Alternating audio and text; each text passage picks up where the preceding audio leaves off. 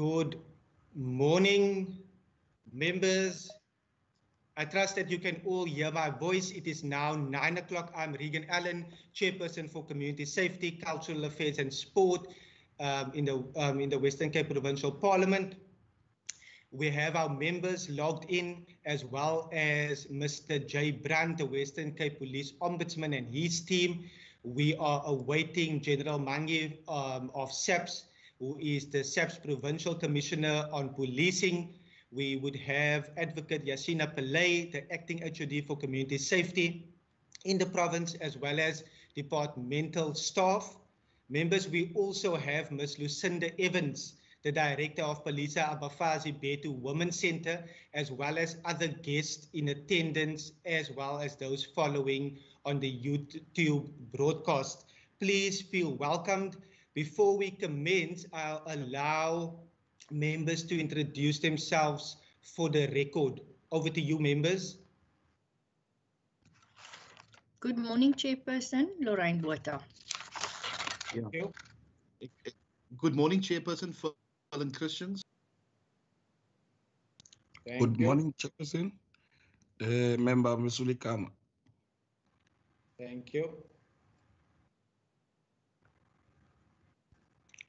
I've noted Member Bosman online as well. Are you there, Member Bosman? Good morning, Chairperson. Yes, I am. Thank you, sir. We will, just before we, again, I want to reiterate the rules of engagement, especially for our guests. Again, the rules of engagement for our virtual committee meetings. As you would all be aware now that all members and guests are to be muted at the beginning of the meeting. This is to avoid any background noises. What we will also then like to communicate is that if you would like to speak or ask a question, please use the raise your hand function. Also, once you have done so, please lower your hand once your question or comment has been made. I will also encourage members and other guests on the platform this morning is to please, all videos and audio must be switched off to improve the quality of the connection. However, like I stated, if a member or a departmental official is speaking, they may put on their mic or their video. Participants must switch off their mics once they have finished speaking. Lastly, I would like to draw your attention to the directives for the sitting of the House or meetings of committees in this way. Section 10 of the directives of the ATC that has been ATC'd on the 17th of April speaks to the application of the standing rule. Rule 10 states that in the instances where these directives are not clear and do not cover a particular eventuality in respect of a sitting or of a meeting like we are having now by means of video conferencing, the standing rules must apply as far as it is reasonably and practically possible. And in instances, members, where they cannot be applied, the ruling by the chairperson or the presiding officer will then be final. Just to set the context for today, we are receiving a briefing on a report conducted by the Western Cape Police Ombudsman with regard to a complaint that has been lodged by Ms. Lucinda Evans, the Director of Palisa Abafazi Betu Women's Center. Many of you would be familiar with her work.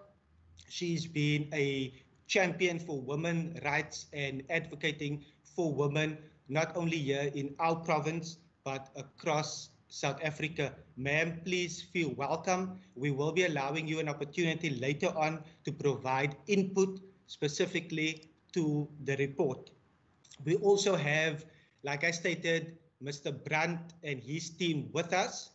We will now double check the attendance again, and I've not noted any alternates that is standing in for any member, but our capable procedural officer will note an apology that has been received from Minister Albert Fritz. However, the acting HOD will be with us between now and 10 o'clock. Any other apologies, members?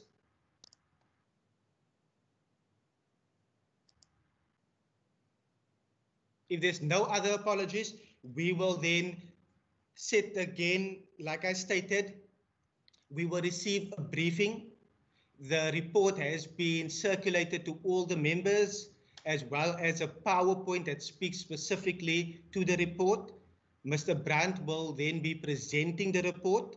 I'll then hand over to the South African Police Service, who will then provide a response in terms of the recommendations. Thereafter, we will go straight to hand over to Ms. Evans for her input in terms of the report, and thereafter I'll allow for questions and input from members. I trust that you all find this in order.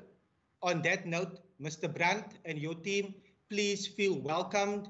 I will now hand over directly to you in order to introduce your team and then to present your briefing to the committee, to the guests, and to those that are watching via YouTube. Please feel welcomed. We always appreciate your attendance here and looking forward to our engagement. Over to you, Ombudsman. Yeah, good morning, Honourable Chairperson and the honourable members of the committee, the acting HOD, the acting Provincial Commissioner of the South African Police Service, the complainant in this matter, Ms. Lucinda Evans, other members present, and then the members of my team. Mr. Chair, just allow me to introduce them quickly.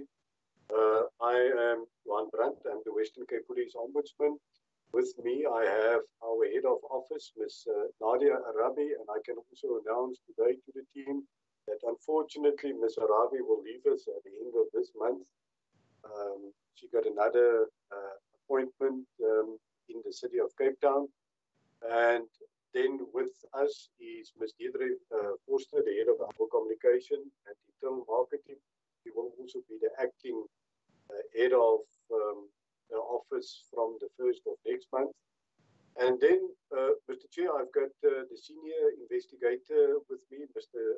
Spenikosi Matwa, as well as Ms. Geraldine Isaacs, the head of administration at our office.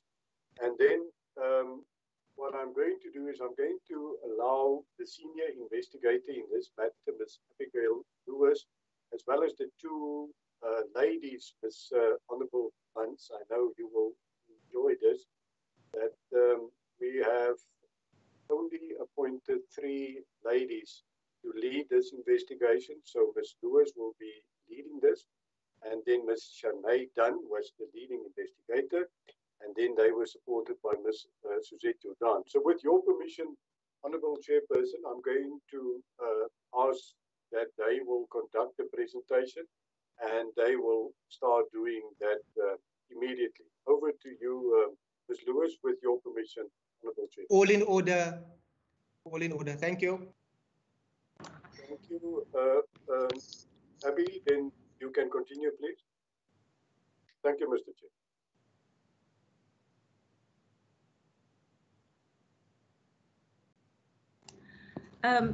Good morning, Honourable Chairperson. Good morning, Honourable members of the committee. This is Shanae Dunn speaking. I'll commence with the presentation and then I will hand over to my colleagues as well. Once again, I'd like to thank you for this opportunity to present our findings on the SAPS Victim Empowerment Program. Without further ado, we'll then continue and start.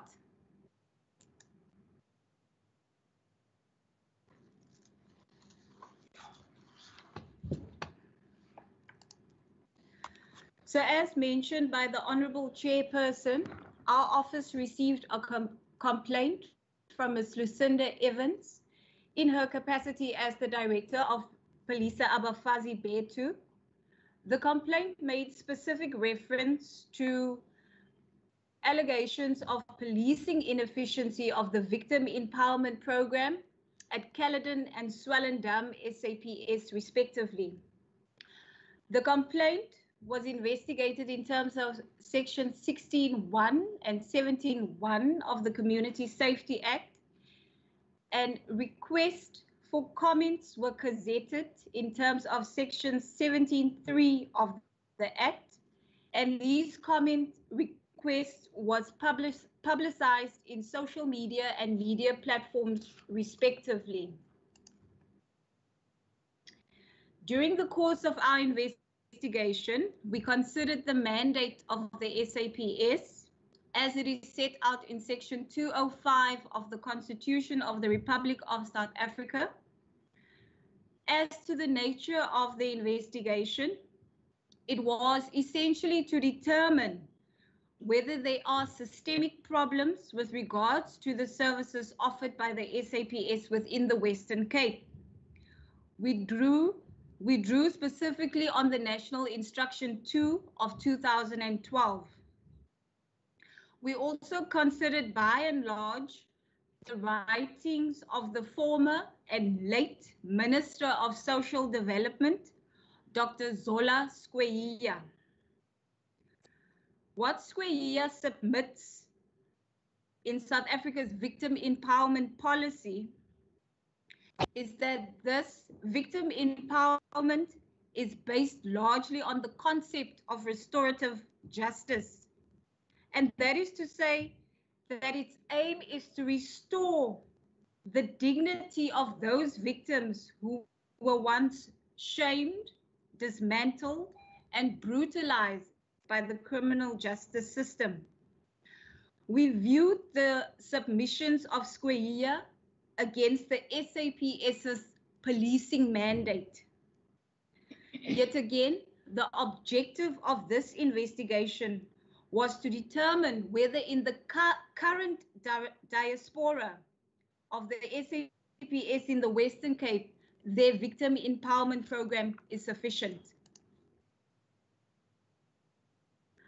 Now, our office considered two very important documents, the first being the South African Victim Empowerment Policy or Manual to your left, and to the right, SAPS's Victim Empowerment Manual. I'll start with SA Victim Empowerment Policy or Manual to your left.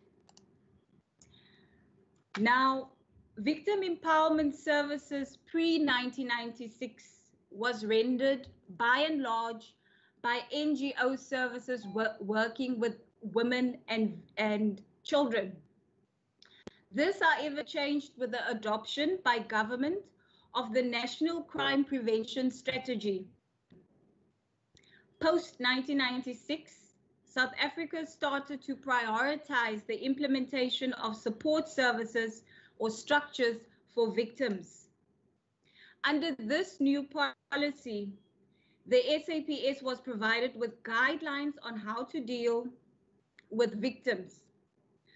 The proposals submitted in this policy included SAPS is to provide professional and sensitive treatment to victims during the taking of statements.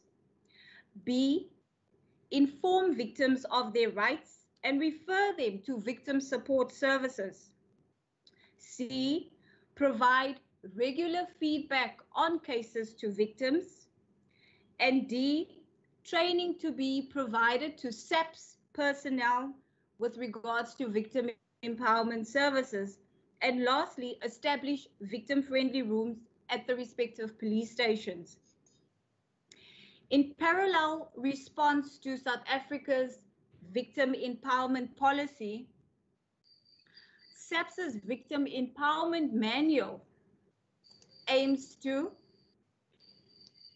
integrate the concept of victim empowerment with police practices and procedures. Secondly, to provide standards and guidelines for the establishment of the victim empowerment policy. And thirdly, to provide minimum standards for services offered to victims of crime. Now, during the course of our investigation, we conducted several interviews with different stakeholders in an effort to obtain their response to the subject matter at hand. Firstly, and most importantly, we interviewed Ms. Lucinda Evans. During the interview, Ms. Evans highlighted the scourge of gender-based violence in the community. She drew on specific examples of gender-based violence matters in Stellenbosch, Caledon, and Athlone. She once again re-emphasized the defective application of the Victim Empowerment Program at Caledon SAPS and Swellendam SAPS. Our office also interviewed Lieutenant Colonel Paulser in his capacity as the Provincial Section Head of Vulnerable Groups and the Victim Empowerment Program. Now, during the course of our investigation with Colonel Paulser, the nature of the investigation was explained. We provided him with a questionnaire wherein we sought SAPS's response in terms of Regulation 5 of the Western Cape Police Ombudsman's regulations. An important submission made by Colonel Paulser during this interview was that our office is to draw a definitive distinction between general administrative complaints viewed against member-centric or individual complaints. Our office also interviewed several Victim Empowerment Program volunteers attached to the respective stations. Now, the most poignant submission received from volunteers was one from Plettenberg Bay SAPS. This specific volunteer highlighted various examples showcasing SAPS's lack of assistance when dealing with victims of abuse and/or sexual abuse. Our office also interviewed a registered nurse from Swellendam Public Hospital. The nurse's concerns centered around SAPS's lack of confidentiality and privacy when transporting victims to their medical facility. She also highlighted that certain volunteers failed to refer rape victims to service providers in order to attain the requisite counseling services. We also interviewed several victims and drew on the testimony of those victims and found that the common thread amongst all is how they were treated or how they were subjected to secondary victimization at the hands of the SAPS. In order to make a finding on the efficacy and sufficiency of SAPS's Victim Empowerment Program, our office conducted physical inspections on the various rooms attached to the SAPS. Our findings drew by and large on a 2018, excuse me, I'm just having some technical difficulty, there we go. Our findings drew on a 2018 Provincial Policing Needs and Priority Report, or PNP report. The report contained a presentation by Lieutenant Colonel Paulser, who submitted that frontline service officials will need to be trained so as to assist victims of crime in an effective manner and thereby preventing secondary victimization. For purposes of this investigation, secondary victimization is defined as the insensitive treatment of a victim by a member of the criminal justice system and includes the blaming of the victim for the offense perpetrated. The purpose of victim-friendly rooms is to give victims of intimate violence an opportunity to make their statements in a private and non-threatening environment. What this next slide shows is a graphical illustration of our findings with regard to the inspections conducted in terms of Section 11 of National Instruction 2 of 2012. As you will note from this table, as well as all subsequent tables which we will be presenting to you, in some areas, the sum percentage does not add to 100%. This can be attributed to spoiled indicators where yes and no questions were answered as non-applicable.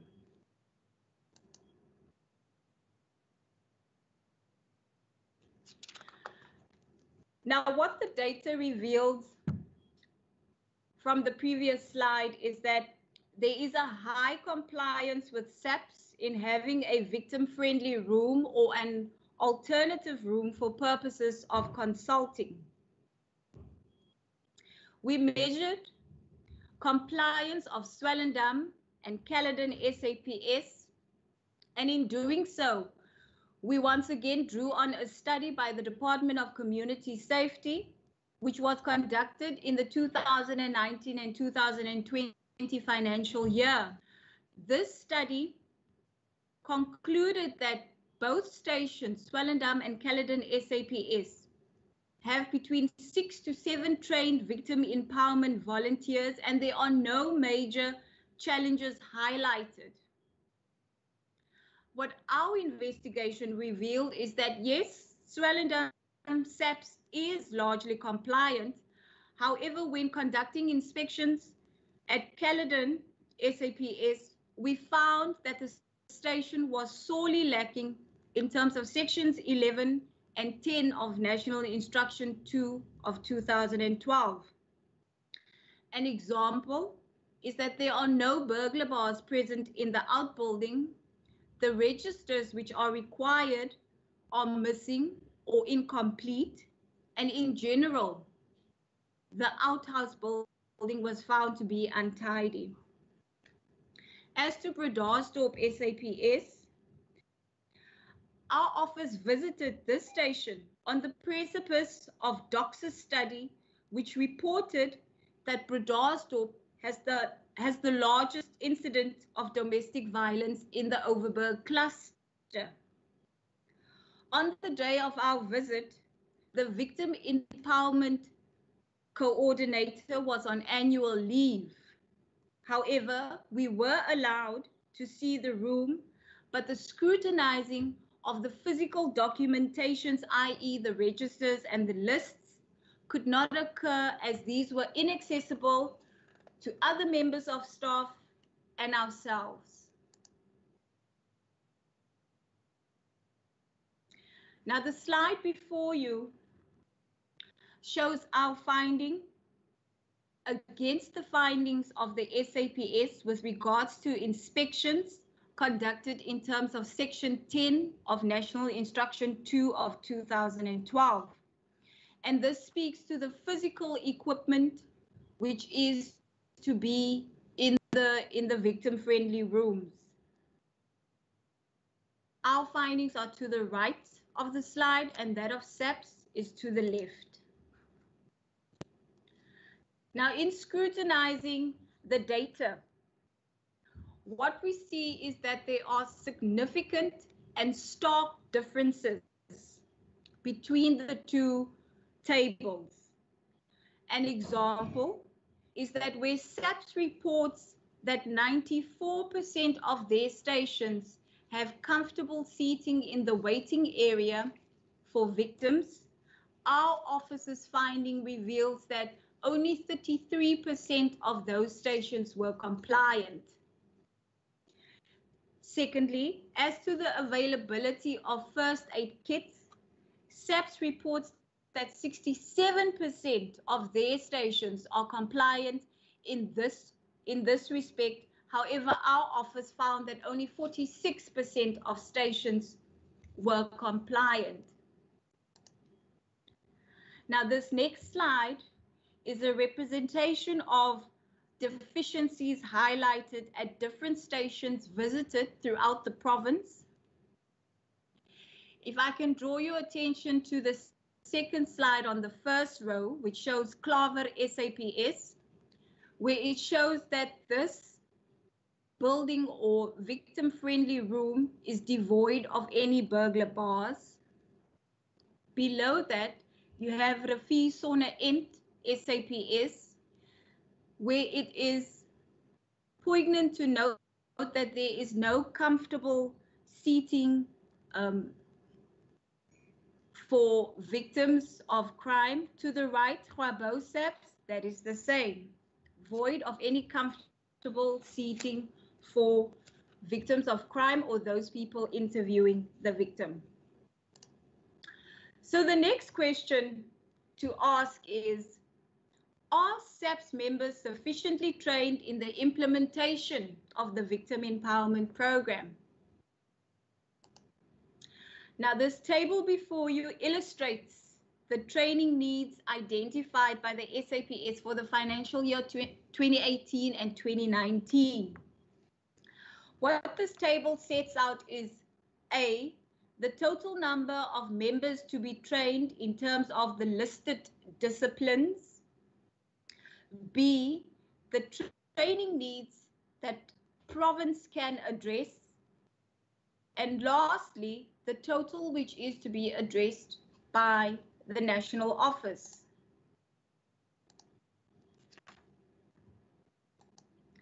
What is alarming to note on this table is that the provincial training needs are sorely lacking. For example, over 90% of members who have been elected to be trained for the National Victim Empowerment Training Program have not been sent for such training.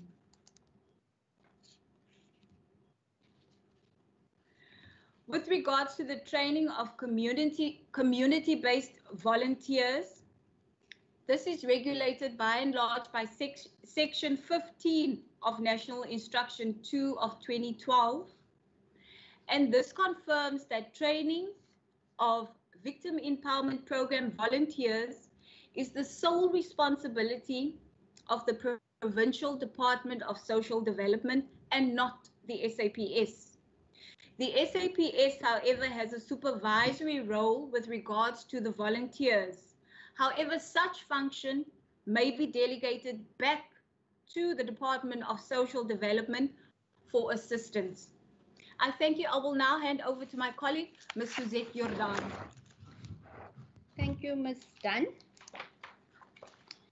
The Service Charter for Victims of Crime in South Africa is an important instrument in the promoting of justice for victims of crime.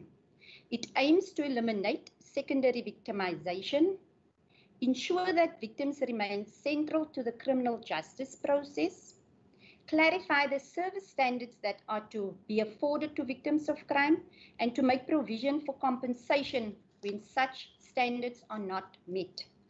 The Service Charter sets out 7 explicit rights afforded to a victim, namely, the right to be treated with dignity and respect, to offer information, to receive information, the right to protection, assistance, compensation, and restitution.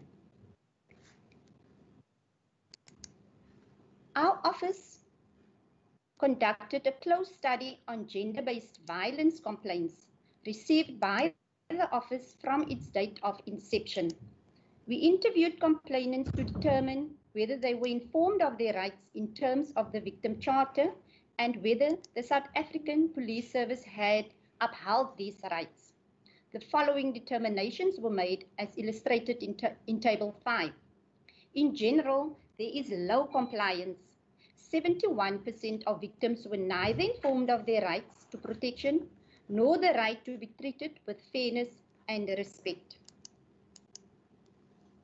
Paragraph 13 of National Instruction 2 of 2012 places a duty on members of the South African Police Service to provide basic support to a victim and to inform the victim of the importance of using such services. Table 6 reveals that over 90% of referrals are done verbally by either a SAPS member or a community-based volunteer. The South African Police Service indicated that the Victim Charter of Rights were provided to all cluster offices for distribution to these various stations. During the course of our investigation, it was vital to look at crimes against women and children, universally known as a vulnerable group. 1 in 5 women experience violence at the hands of a man. 25% of people in South Africa have experienced physical violence. 5% experience sexual abuse and 45% psychological abuse. The 2017 State of Policing in the Provincial Policing Needs and Priorities found that the South African Police Service are non-compliant with the Domestic Violence Act when it comes to performance of their duties. A possible reason for this is communities are not readily accepting of the South African Police Service in matters of domestic violence and do not trust the South African Police Service. Analysis by the Department of Community Safety highlighted the key challenges experienced by Caledon and Swellendam SAPS.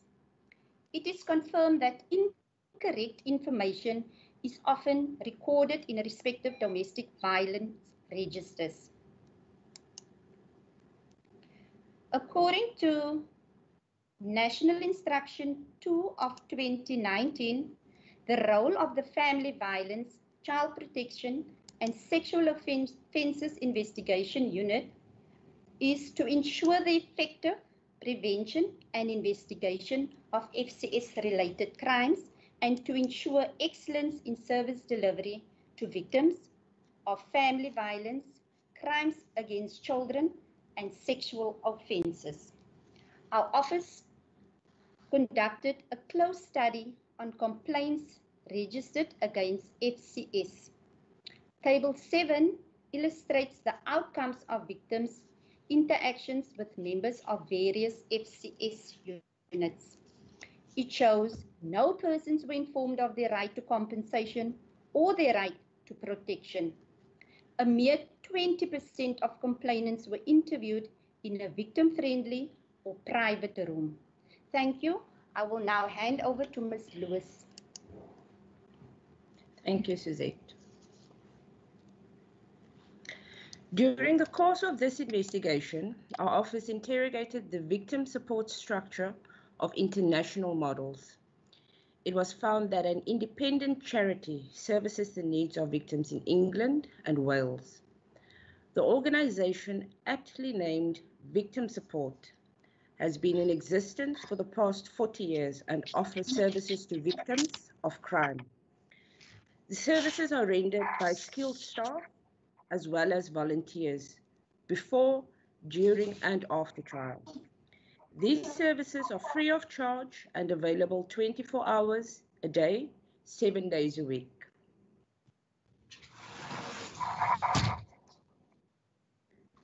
Chapter 7 of the Victim Empowerment Program Manual sets out the manner in which it measures the success and effectiveness of the Victim Empowerment Program. This investigation revealed the inefficiency of SAPS in regards to the Victim Empowerment Program in the Western Cape. The 2018 Policing Needs and Priorities report highlighted some challenges faced by victims. This includes a lack of capacity within the South African Police Service, poor investigation. They moved the screen now. We can't follow it. They moved the screen too quick. Thank you, Member Marais. To the Office of the Ombudsman, are you able to go back one slide and then just carry on per normal? I trust that that will be in order for Member Marais. You may continue. Thank you. Thank Thank you. you, Chair. Okay, the investigation. Let me just find my spot. I'm sorry. I will need to go to the next slide.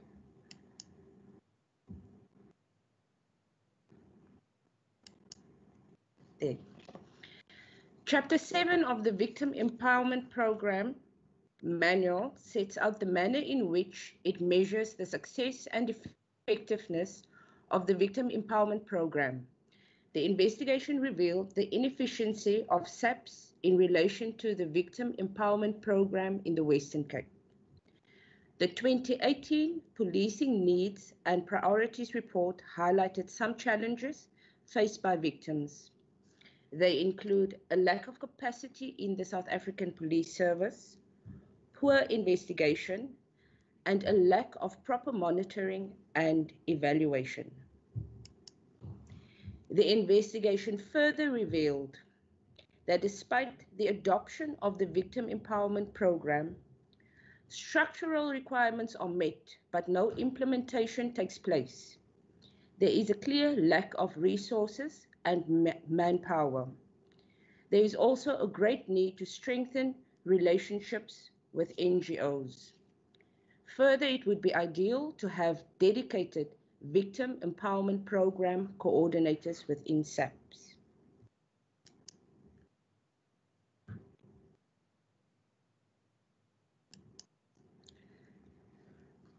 SAPS highlighted their own recommendations and challenges as experienced by themselves.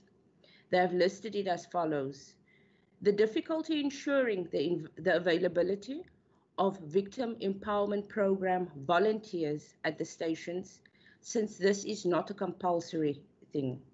The misconception that VEP volunteers are professional counselors. The fact that Department Social Development offers psychosocial counseling makes the victim-friendly rooms at SAPS redundant. VEP coordinators are not employed on a permanent basis. And further, the visible policing sector commander training should include the Victim Empowerment Program training.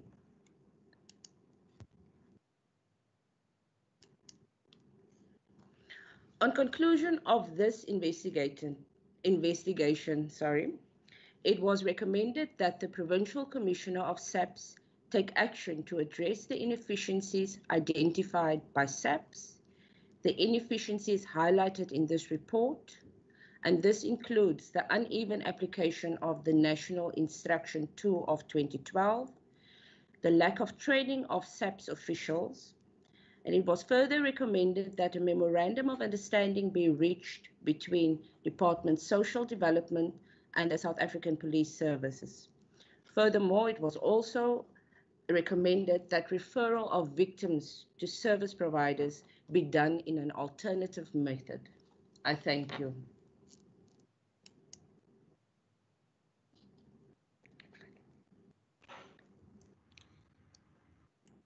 Thank you so much to the Office of the Police Ombudsman.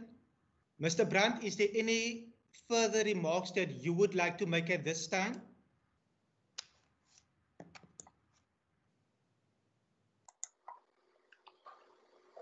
Yeah, thank you, Honourable Chairperson. No, I'm fine with the report. This was the findings of the report. There's nothing else that I can remark. So we will be happy to respond to questions from the committee members, from yourself, and then also if additional comments or clarity is needed.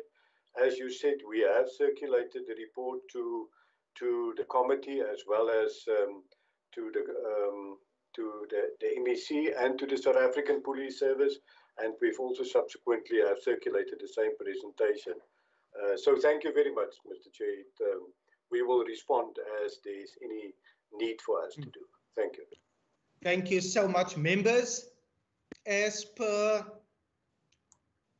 the briefing, we can all know that any policing inefficiencies in terms of the victim-friendly rooms and the victim empowerment programs can then lead to secondary victimization. And it's been well established that any secondary victimization can lead to an increased post-traumatic stress, but also even the decrease the likelihood of reporting crimes in the future. Obviously, as a standing committee on community safety, it is incumbent on us to monitor whether the inefficiencies identified are addressed by SAPS in the Western Cape. It is now 9:40. Our notice to the South African Police Service informed SAPS that the meeting will be commencing at 9 o'clock with a briefing from the Ombudsman, which will go until 10:15. Thereafter, it will be a response to the recommendations made, which will then go from 10:15. We have afforded SAPS the courtesy to join from 9 o'clock. There has been some technical issues that they are sorting out, but seeing it is now 9:40, and I indicated earlier on that we will get a reply directly after SAPS, after the Ombudsman's briefing. I would take your input. I'm leaning towards affording Ms. Evans an opportunity for input at this stage. And if it is not at 10:15 as yet, we will then go straight over for further clarity and questions directly to the Ombudsman. Is that in order, members? In order, Chair. Thank you so much. As I stated earlier on, we have with us Ms. Lucinda Evans, the director of Philisa Abafazi Betu Women's Center. She has emerged as a strong voice for women, not only here in our province, but in our country as well. She has lodged the complaint. I'm just monitoring if SAPS has joined as yet. But to Ms. Evans, thank you for availing your time this morning. I would give over directly to you for input to the committee during this time.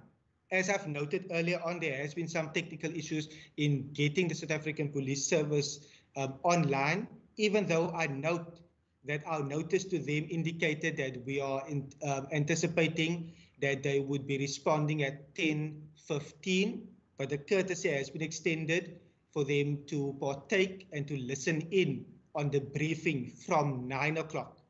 But Ms. Evans, I give directly over to you at this time.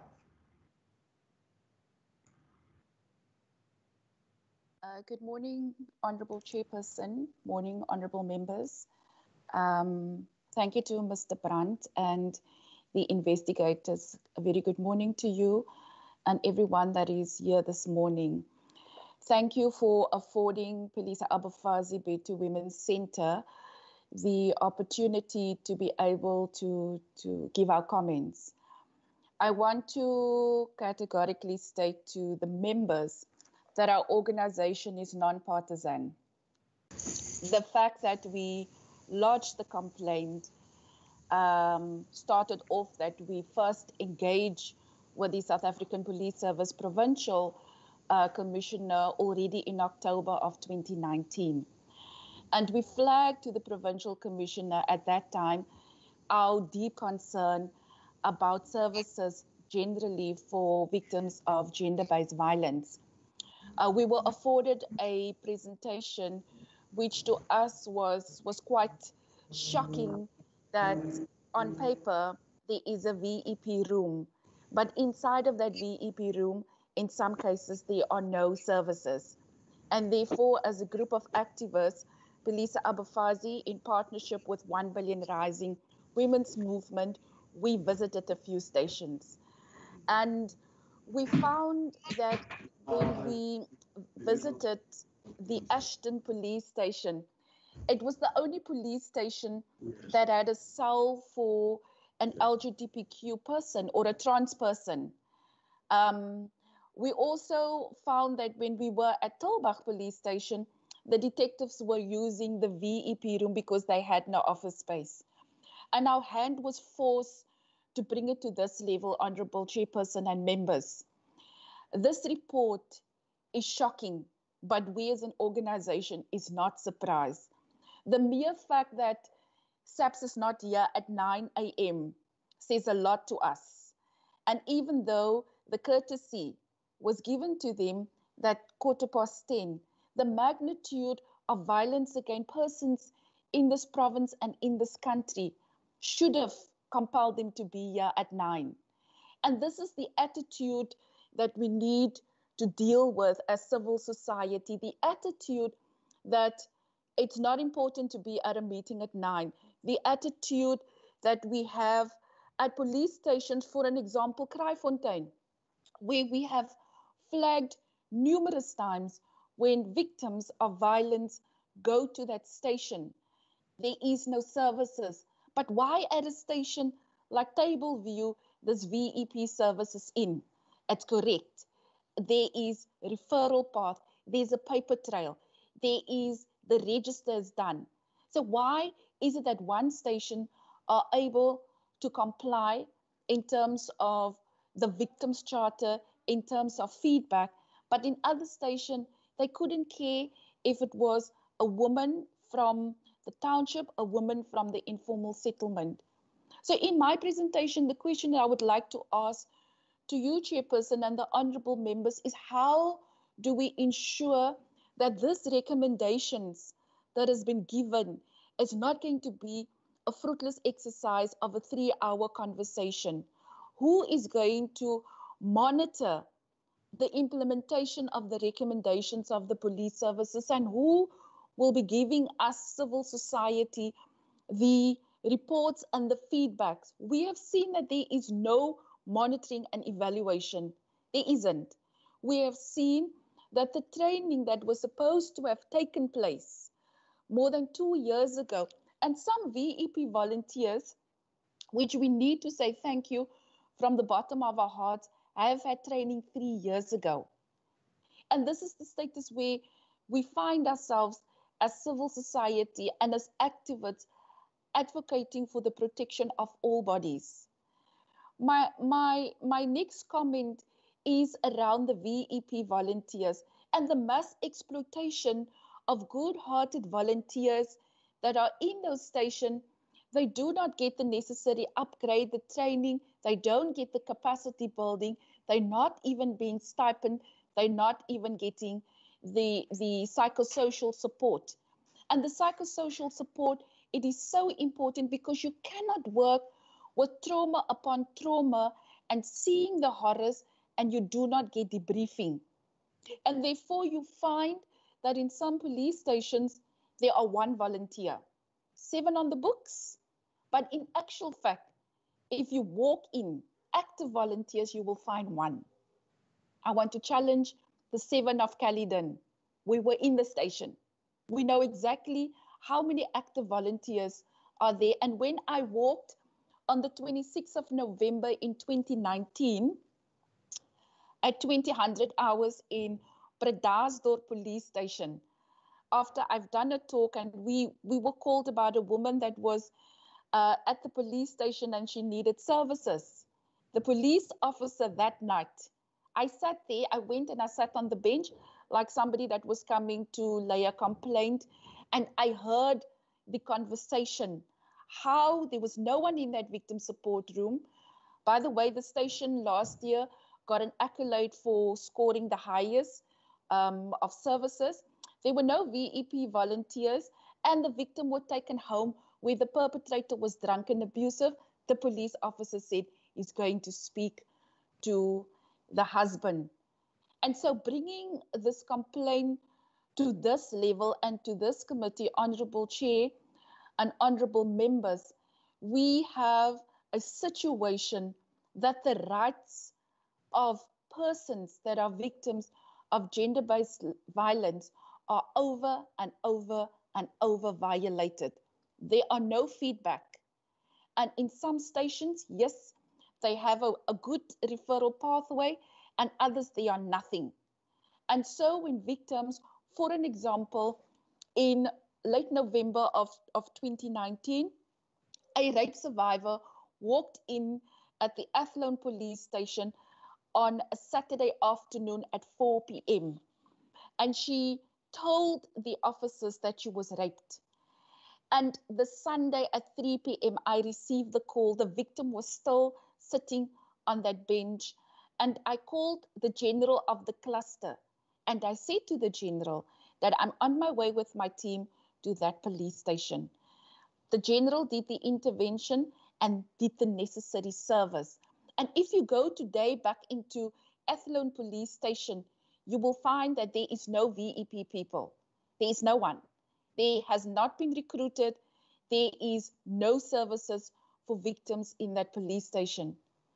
I want to take it further, and I want this committee to look at what is the South African Police Service's staff complement. Staff complement in terms of who heads the Western Cape VEP services. How many persons are there running the service, ensuring that the VEP rooms are working optimally? And I can answer you, it is the sole responsibility of one individual. One individual cannot run the entire province, and hence it falls by the wayside. The provincial commissioner should take responsibility together with her team in ensuring that we have the fundamental right to protection and safety in place. We are not here to negotiate, Honourable Chairperson and Honourable Members. As an organisation, we are done negotiating and asking politely. The lives of women and children and persons, disabled persons, and the LGBTI, the first intervention of protection are police stations. The first level of seeking help is police stations. And if the first frontline service cannot provide us the service, then we as a province, the women in this province, are in deep trouble. We're going to die. Some of us are going to die if the service is not in place. And so the question that I want to ask also to this committee, why has the deeper conversation between the Department of Social Development, Victim Empowerment Program, and the South African Police Services not taken place? Because if I see in the presentation that the Department of Social Development province has a responsibility to ensure that these volunteers are trained and that these volunteers are getting the psychosocial support. And if this is not in place, what is the timeline that I can expect or ask as civil society? When is this MOA going to be signed? When will we see a new way of recruiting VEP volunteers in terms of getting them in the room? And then to the Department of Community Safety that is present in this meeting today, is there not a funding module to have the VEP volunteer stipend so that we are ensured that this 24-hour service, 7 days a week, 365 days a year is happening? We are able to stipend, for an example, the walking bus. Why not the VEP volunteers? And if the Department of Community Safety maybe doesn't have the funding, should we not ask the Department of Social Development? Because where we find ourselves as a country with the highest rate of violence against women and children, we cannot ask, but can we? We should be able to block the big holes that we have in terms of capacitating the VEP volunteers. And then the big issue for us is the inadequate training of SAPS members in general around violence against persons, around the LGBTQ people, around the protection of children and how to deal with children that are severely traumatized that comes into a station. When you arrive at some stations, those critical interviews are done right at the desk and not in the VEP room. And if you go to certain police stations, honorable members, even go to your own police station, somebody will tell you the key is not available. And that is why the registries are not updated. And that is why referrals happens verbally and it doesn't happen the way it should happen with a referral letter. And critically, victims that are needing to be placed in an emergency safe house, they don't reach us. They don't reach the safe houses because somebody at the desk with an attitude, with looking at the person and saying, not you again, deciding that I've come with a bad mood to work, I'm not going to service a victim of gender-based violence. And this is what we are sitting with. And again, I want to draw the attention of the honorable members and you, Chairperson, to the rural area. In the metro, we have advocates that will challenge and that will go to the station commanders. But where is the voices for rural persons, rural women, children, and the LGBTQ? And hence, when I wanted to draw the attention of the Ombudsman, we did Swellendam and we did Caledon. But if we look at services around a particular unit, the FCS in terms of how they work, how they get to the clients, how long clients must wait, rape cases. You find that we were in Ceres in December of 2019. We attended a court case of an LGBTQ person who stated to us that when the police came to collect him at the scene where he was raped, the police officer said to the victim that I'm tired, I'm going to take you home, don't bath, I will fetch you the morning. And the victim was fetched at 12 o'clock the next day to be medically examined. The FCS unit is a critical unit in the South African police services. They are under-resourced, they are understaffed, and in some cases, you find that the FCS unit do not respond after hours because they are not paid overtime. And I want to draw your attention, Honourable Chairperson and Honourable Committee members, at this huge gap in this fundamental service.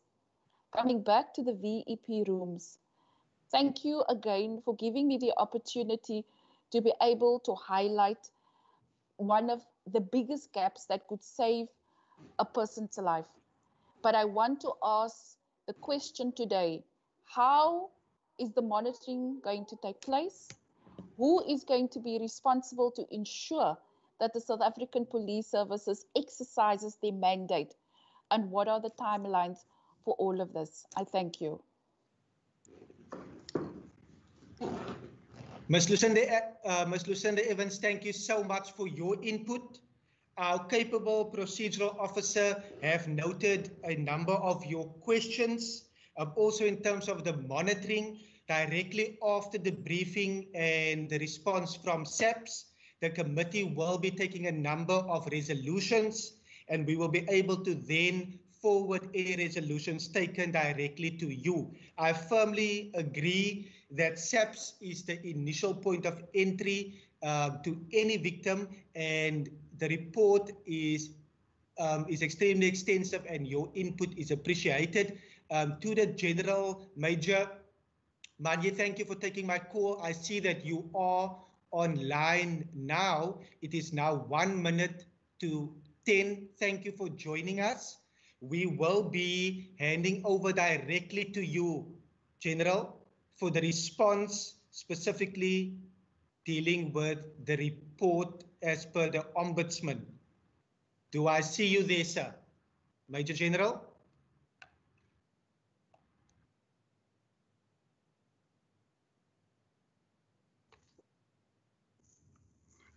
Yeah, good morning, Chairperson and honorable members. Yes, we are here, and we are here to partake in the discussions.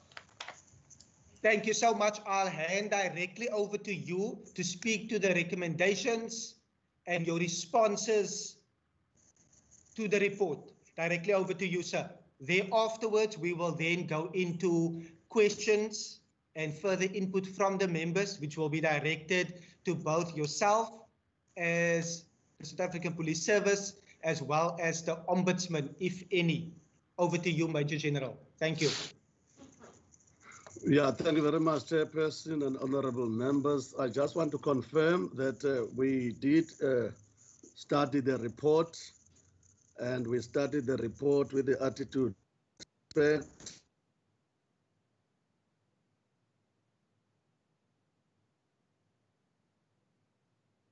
General, I think you went on mute. We are unable to hear you. Or is it only me? No, Yes. I couldn't hear him either. Oh, okay.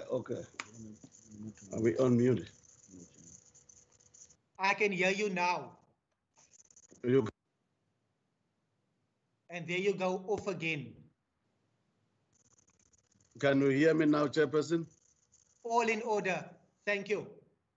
Yeah, what I was saying, Chairperson, I'm going to repeat it. I wanted to say to the honorable members, we have received the report, we have studied the report, and we look at the concerns that are raised in the report. We studied it with the attitude of respect and gratitude, with due regard to the mandate of the Ombudsman constitutionally. Now, the recommendations were saying we need to be addressing the deficiencies that were identified. In our response action plan, if I may use that term, there was the issue of the training of volunteers, the issue of like at Bridastop, it was reported that there was one volunteer that was found there. So in that regard, we want to confirm that we agree with that. It does happen, Chairperson, that volunteers will be recruited, and over a period of time, they begin to be depleted. Some of them will get employed, and some of them will just maybe decide not to proceed with the volunteering, or some of them may relocate, so the stations begin to lose the number that they've recruited originally. Even if those people were trained over a period of time, they will be lost. So we did over and above that, and we do respect also to the finding. We did also look, and we found there were 32 stations that are in a similar condition. It is Laingsburg, it is Bela, it's Bevel South, Case River, Ravensmith, Kents Bay, Maitland, Cape Town, and Maitland, Cape Town, Sea Point, Table Bay Harbor, Woodstock, Berrydale, Kwanongaba, Calistop, Kwanokutula, Ladysmith, Kailicha, Tembaletu, Lingaletu, Luanda, Atlantis, Philippi, Nyanga, Samora Machel, Bridasdorp, Dorrance Bay and Lambers Bay, and Rainsdorp, Mbekweni, and Simonstown. So cumulatively, those stations, we have given them a target of 20 people at least per station to recruit in order that we can have a turnaround in that area. So what I'm trying to say on that point, we concur with the Ombudsman's finding, as also found by our own visiting officials that are going to the station. So the instructions are out. They are recruiting. It will total 640 people. And then we will doing the application to the DSD, Department of Social Development, to facilitate the training according to the prescripts. In terms of the outstanding volunteers that were not trained yet, we were having 231 that had to be trained before the COVID. So that 231 and these that will be recruited, we are applying to the social development to assist us with the training of that, so that those stations will be replenished in terms of the numbers of the volunteers and also the training of them. Now, there was also an issue in the report where we were notified, according to the report, that at one of the stations, which is Bredasdorp, the sergeant was on leave, and then there were books that were not available because the sergeant was not on leave. That is not the norm. The norm is that there must be an acting person in terms of the leave management by the station commanders. There must be an acting person who is prepared before the person goes on leave. But we take it with the seriousness it deserves that it was found to be so in that station. To that effect, we have given instructions to the station commander in this province to ensure that when appointed coordinators go on leave, there is a person who is prepared to take over in the acting capacity so that there will be unbroken, continued and sustained service delivery in terms of victims of crime in all the stations. So we took it seriously and we issued instructions that will be monitored in terms of implementation with consequential management if these things continue to happen. Non-compliance with the instructions in terms of, is it Caledon and Bredasdorp as well? We have instructed the cluster commander to look at the issue of Bredasdorp because, as I say, as a norm, the station commander should have made sure that there's continuity of service in that area. So while there was a breach, so we are giving effect in terms of investigating it. Brigadier Helbron has been tasked to investigate that matter, and we will give feedback on the outcomes in due course, Chairperson. Non-compliance with regard to Section 10 of Instruction 2 of 2012. This refers to the equipment that should be in the victim support rooms. We didn't study the report with the attitude to defend. We studied the report with respect to the integrity of the people who did the inspections and also the office from where the report is issued. And we have said to our station commanders, they must do an audit of the equipment in their victim support rooms so that they can see what is still in place and what need to be replaced and what is outstanding. And then we are, in terms of that audit, going to ensure that things are up to standard. And then in terms of Section 11 of the National Instruction 2/2012, again, all those things that should be in place there, we have tasked the cluster commanders and station command to ensure that we give effect to these sections and there is consequential management if things are not done properly in that level of the stations. But we do this with the attitude to ensure that there is full compliance to victim empowerment imperatives. Availability of the first aid kit. We have identified the stations that are running low in terms of our early warnings, the stations, and then we have issued the instruction that they must continuously adhere to the early warnings if their stock is getting lesser, and then they must apply, and supply chain will process the application so that there's continued availability of the first aid kits in the victim support rooms. So over and above those stations that were identified by the Ombudsman, we did also our own visits, and those stations that were identified, there's a replenishment plan being executed as we speak to ensure there's service delivered there. Training of the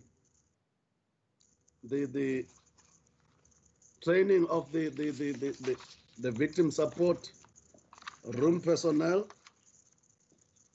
as we have said, it will be done, Chairperson.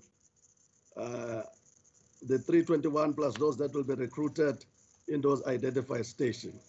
In terms of the training of the members of SAPS, The national office has granted us 90 members that must be trained this year for victim empowerment, 180 in this year that will be trained for Domestic Violence Act, and 40 that will be for first responder sexual offenses, 90 for human rights, and then 180 for vulnerable persons. And that training is offered by our provincial HRD, and we shall make sure that our members are trained as we are getting the training quotas that we have received in this year, Chairperson. So that is part of the response action plan, which will be monitored and feedback will be given in due course according to the guidelines that we shall receive from the Chairperson and the honorable members. The gender-based violence, victim-friendly compliance, we have issued instructions already in June. It was signed by the Provincial Commissioner.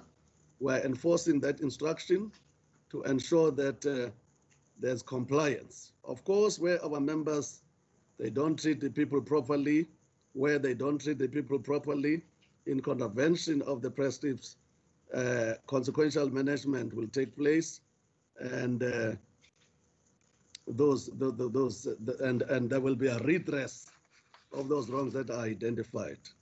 In terms of the follow-up, we have issued instructions for the follow-up on Plettenberg Bay cases that were mentioned in the report. Major General Reddy, who is the cluster commander there, he will follow up on Plettenberg CAS 66 of July 2019, Plettenberg Bay CAS 66 of October 2019, Plettenberg Bay CAS 150 of February 2020, Plettenberg Bay CAS 313 of December 2018, and Plettenberg Bay Case 160 of March 2020. So we have given him a deadline of September 20th for feedback in terms of those identified things that are reported in the mentioned in the report, in order to deal with that, and then we shall get feedback. Secondary victimization that was reported in the report. In the applicable clusters, there is the issue of Gina Korti of Swellendam and Janik Stein. We have tasked Brigadier Tachana of Dagama cluster to look into that matter and to investigate it properly and give feedback in the prescribed manner. And then the investigation of secondary victimization complaint as per at Langa, the issue of Samke, Brigadier Mabusha of the Cape Town cluster, he will also be dealing with that matter. And then we shall get feedback in terms of the outcome. I must indicate to the panel that I was personally involved in the addressing of this issue of Langa when it was reported, and it was really unacceptable that people were not treated properly, and where people are not treated properly.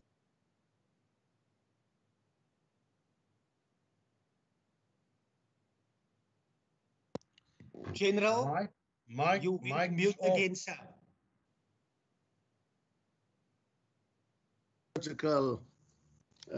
Situation, but we are proceeding with the presentation, with the feedback response to the Ombudsman report.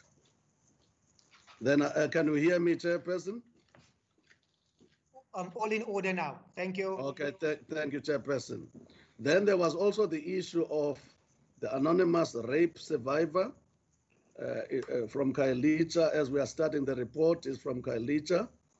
Brigadier Hoskin is dealing with this matter in terms of the investigation to look at the survivor so that we can deal with the situation that she went through.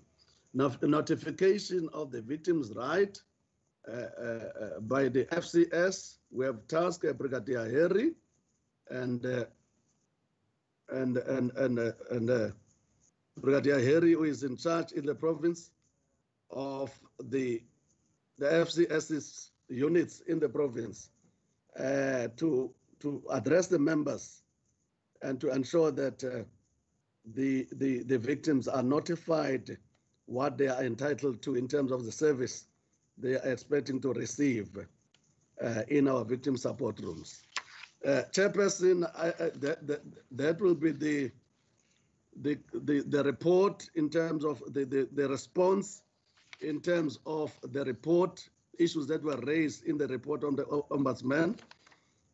We have formulated a response action plan on them, but we shall also continue with our duties to ensure that the victim support rooms are up to standard, and where shortcomings are identified, even by our own monitoring teams, are identified. And our supply chain will also be getting the things that we need to put in place as we identify and also as the Ombudsman have identified.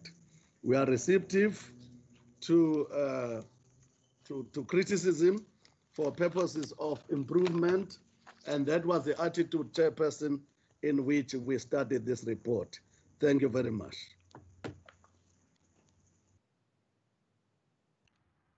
Thank you so much, yes, General, for your reply. I've noted 2 comments, and as you would know, it is incumbent on us to monitor to monitor in this regard, especially with regard to the audit of the victim support rooms. We will be submitting that to get further information from you, but also with regard to the training of members in terms of when you envisage that to happen. But I will go directly over now for input and questions or any matters for clarity from the members. I have noted, let me just open. I note Member Christians, Member Kama, Member Mare, firstly in that order. Ms. Evans, have noted your hands. I'll come, your hand as well. I will come back to you. But for the first round, I see Member Christians, Member Mare, Barnes, and Kama. Thank you so much. Thank you very much, Chairperson. I think it's just basically a comment from my side. Chairperson, I'm audible, eh? I can hear you, sir. Thank you. Thank you very much, Chairperson. I think we always knew as a committee that is a lot of shortcomings and inefficiency when it comes to victim support and the rooms that we visited as a community safety standing committee. But Chairperson, what I want to say is, listening to all the reports, I also want to compliment the General for his open heart and his attitude towards this, because this is a major problem, and we need to address this problem. I want to see Chairperson and Ms. Evans has also alluded to this, that I see the attitude of SAPS want to improve the conditions of our victims, and that's important. The allegations, and they can give us a comprehensive report, says a lot about their attitude. But as a committee, I think it's important that we get the timelines from SAPS, and that the measures, as the measures is put in place, that we monitor that on a regular basis. So, Chairperson, I think, and also the Ombudsman, for the recommendations and so on, and let us look at the department, because I don't think we even ventured into this, but the Department of Social Services in the province, where they need to play their role when it, and I think Ms. S said important thing. I know people working in these victim support rooms, volunteers volunteering, we will always lose volunteers because they do not get a start, the opportunity, they leave.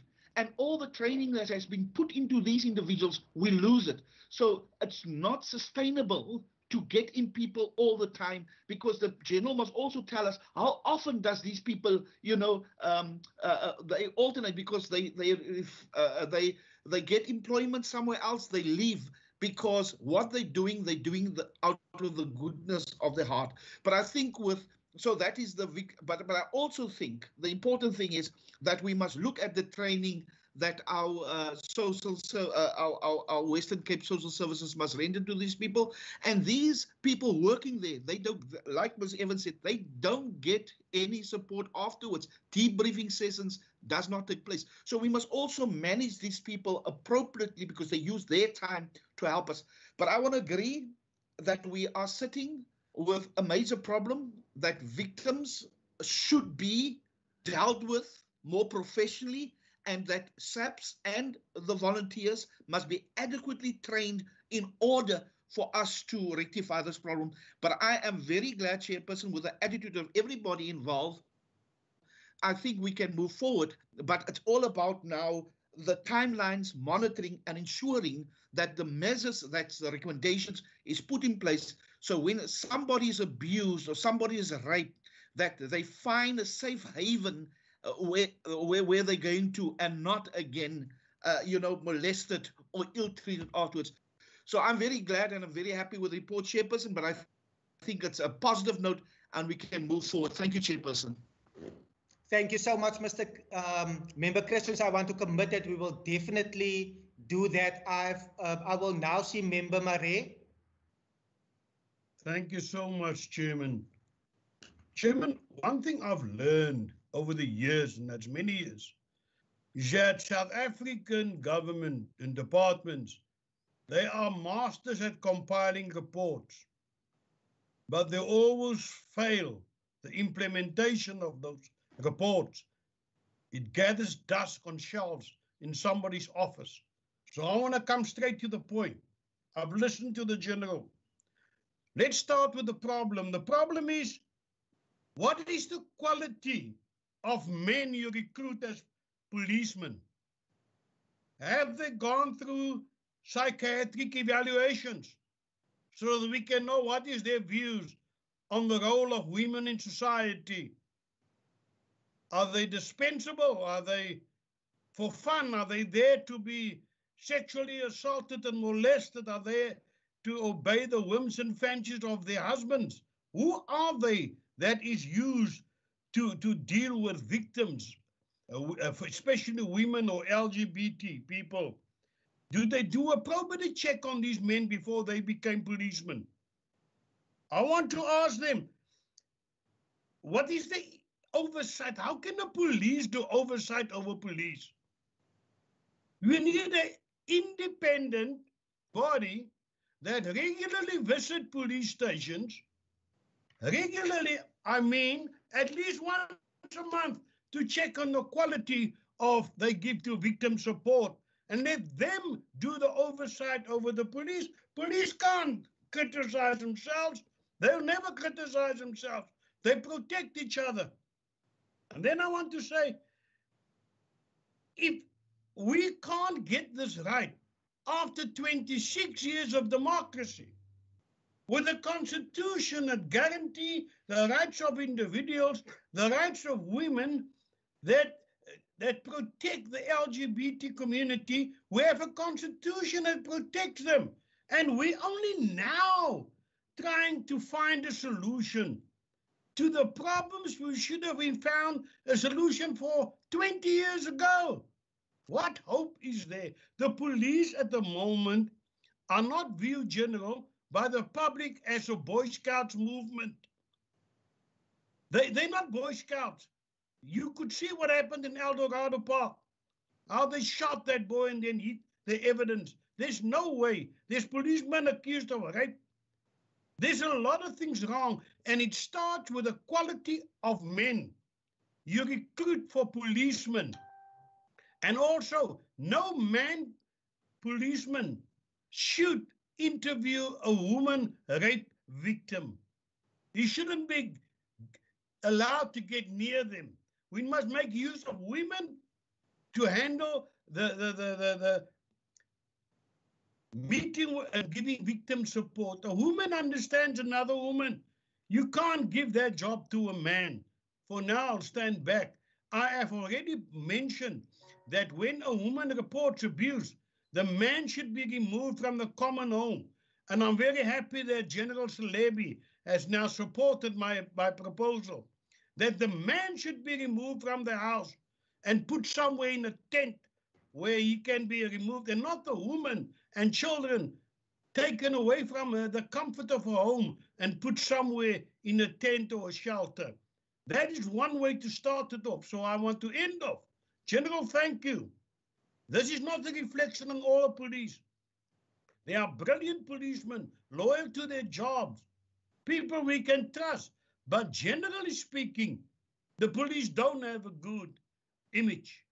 That should be corrected, and we should be more choosy whom we allow to be policeman or a lieutenant or whatever his title is. Thank you. Thank you, Member Marais. I see your experience. You may have referred back to the late General Salebi, but we are glad that General Manyi is with us today still. Members, we also have our Ombudsman here in the Western Cape, who is also available for questions. What I will do now is that I will note Member Kama, Member Barnes, and then I will hand over directly to SAPS for their reply. I will take a second round, and also members, with your indulgence, I will afford Ms. Evans an additional 2 minutes later on, just for any further comment from her side. We obviously appreciate the fact that she is here with us today. And to all the members, I want to state again that based on the report as presented by the Ombudsman, the case studies, the data, and the investigation, the matter was found to be substantiated. And obviously it is then recommended that SAPS in the Western Cape must then take appropriate steps to be implemented, and that needs to be addressed regarding the inefficiencies. Hence, we need to then formulate our recommendations and our way forward. But I'll now see Member Kama, Member Barnes, and then directly over to you, General. Member Marais, are you able to lower your hand, please? Member Kama, I see you. Thank you very much, Chair, and let me welcome the presentations that were made, and indeed also thank Miss Lucinda also for the work that she's doing. Quickly, Chair, I want to appreciate what has been done by General Brand, you know, of giving the capable women in his unit to lead the presentation today, because I think that also contributes in changing the narrative of how men view women in society, because women have not been given the opportunity also to show their capabilities. So I really appreciate that. I want to ask Chair, on this issue of this data collection. You know, it's very important as it needs to guide our response to these challenges that we face. And I agree with the report of the Ombud that this is really a shocking difference in terms of their own data that they could gather and the data that was gathered by SAPS in relation to I think one was about the comfortable sitting around the victim friendly rooms and the availability of kids, and therefore really want to ask firstly as to what is the response of SAPS in such a difference? Not only that yes, we will do this, but what is the response, and also how often, like Member Marie has raised, how often are these visitations conducted, and the time frames or deliberate effort therefore to respond to what has been identified without it having to get to this stage of being investigated by an ombud and recommendations being made, but as a part of a day-to-day and the operation of SAPS to ensure that all what was supposed to have is in place in order to assist the service that were given to the people at the end of the day. The other question I have, Chair, is it's a pity, Chair, that we don't have DSD to really also have an input around this the findings that are made, because if you look at the report, you find instances where, like the training, we're told that DSD will be doing the training, and perhaps get to understand how is DSD also assisting SAPS with the social workers that it has. I don't blame, or let me say, it is expected that from time to time, even if we can recruit 2,000 tomorrow, but from time to time, because these are volunteers, it is expected that the number might decrease, and especially in relation to the unavailability of jobs and all that. Then we find people volunteering, and also understanding that the spirit of volunteerism in South Africa is really dropped, and it's because people do not sufficiently have the means to earn a living. The last question, Chair, is on the training. The report says, I think in the 2019-2020 financial year, it says that there were no members, 0 members were trained on FCS and other courses that it mentions, that there were no members trained, and this is really worrying, Chair, understanding the rise in the cases of children that are sexually violated. Morrisburg, you have an issue. Firstly, there was an issue with FCS in the case of the 3-year-old and the 4-year-old, a matter that was dragging. Many other communities are complaining about the accessibility of the services of FCS, because you would find that maybe an area as far as let me say Woolsley will be using an FCS that is really far away. A unit will be located far away, hence the expected delays in the unit reaching the person. So there should be a deliberate effort in training. Now, to say there was no one trained for this, it's really a cause for concern. We note the indication of those who will be trained in this financial year, but if we can really get a clarity on this, and perhaps get an explanation, Chair, on table 4, it be explained, because as I read the table, I could not really find an indication of how many were trained, how many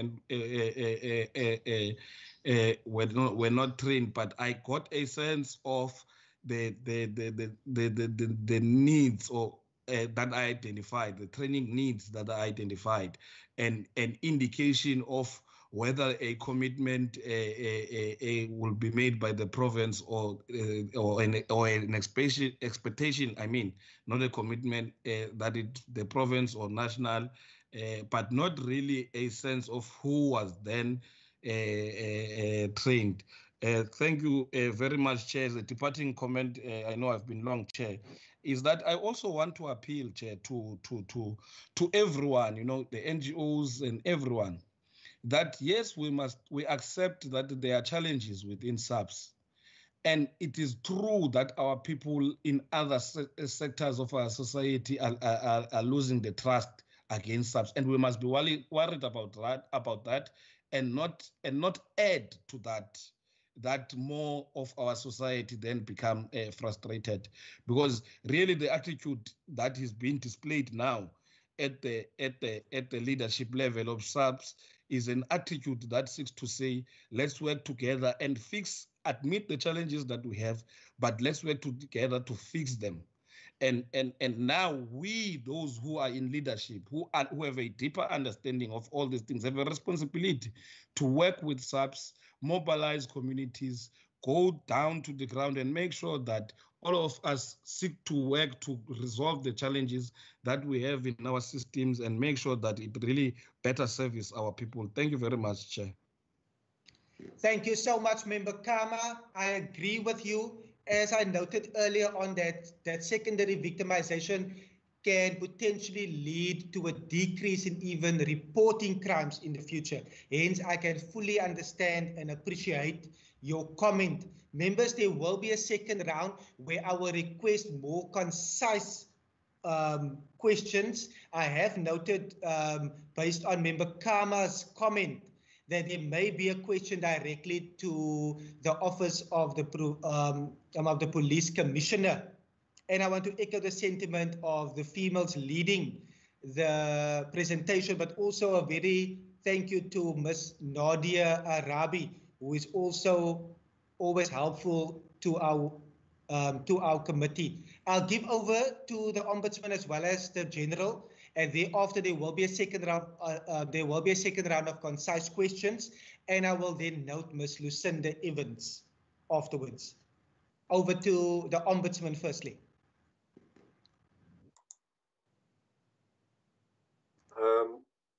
Thank you very much, Honourable Chairperson, and the committee members also for the comments that were made. Yes, I just want to also echo what was said from General Mangi, specifically, and the attitude of the South African Police Services.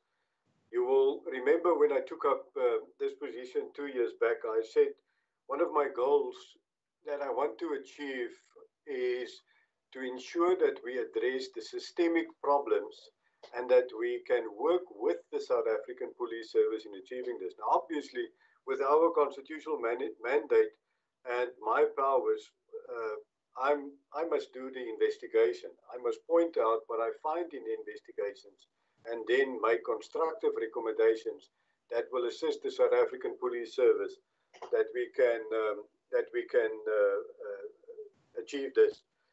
Honourable Kama, I think, and Honourable Christians, you've also only made comments. Honourable Kama, I just need to one or two of the areas which you've identified. The first one, you want an explanation on table 4 on page 13 of the report.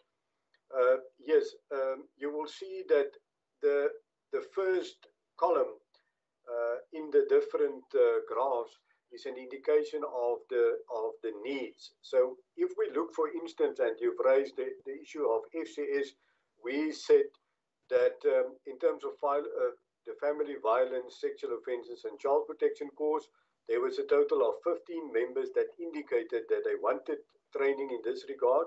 On the skills audit, the data that we were provided by the South African Police Service, you will also see that data that we requested is attached as Annexure 1 to the report.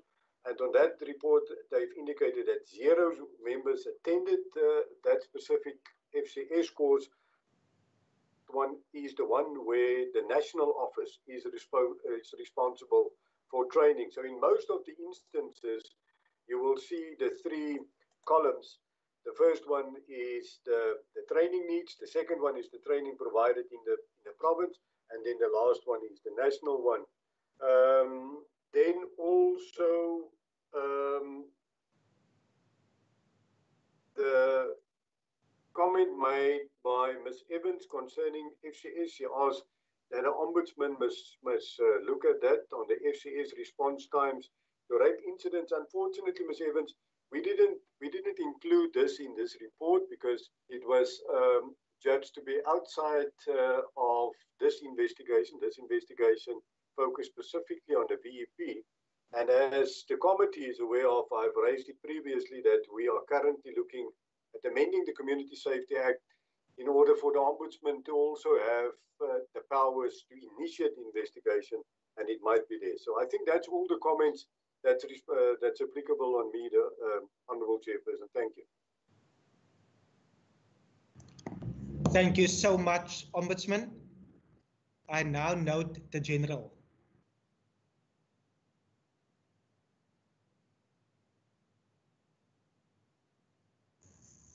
Thank you, Chairperson. Thank you very much to the honorable members. Concerning the question of the timelines by Honorable Christians, we want to report that what I was talking from was the response action plan, and those instructions that I was referring to are already issued to the station commanders and the cluster commanders. And also, I want to say, because this is the work that we are doing already, is continuous improvement in terms of the services and what should be in place there. So those audits instructions are with immediate effect. We have given them the 20th of September to come back to us so that we shall know exactly what is in place in those stations and what need to be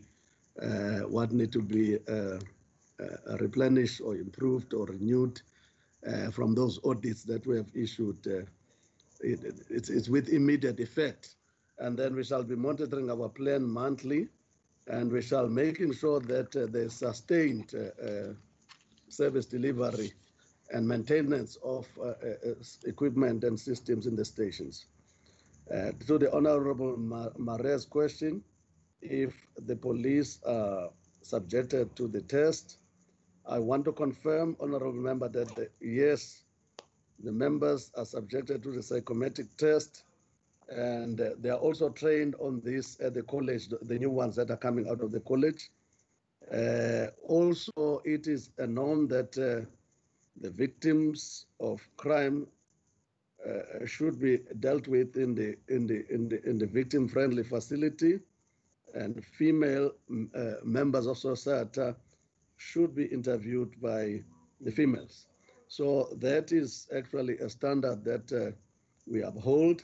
And then behavior and professionalism of our members that we have spoken about, and the code of conduct, we apply it, and that is why also in the big ceremonies like in Bezos with community, we always read the code of conduct so that our members, they get to know that the society is informed of the standard of behavior that is expected from us as members of SAPS.